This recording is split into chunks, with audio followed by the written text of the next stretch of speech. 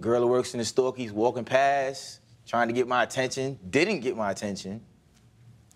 We go to the next store, it's my fault. Oh, you got your little fan in the upper store looking at you and all that, trying to get your attention. I'm like, yo, how's it my fault that she think I'm cute? Like, Now, she the one wild out on her. Why you yelling at me? Ms. Bruce, can you give me another version of that event, or is that actually what happened? Don't like nobody looking at my man. That's it. Now, That's how is that his fault? Thank you. It's not that. What is he supposed to do? Wear a paper bag?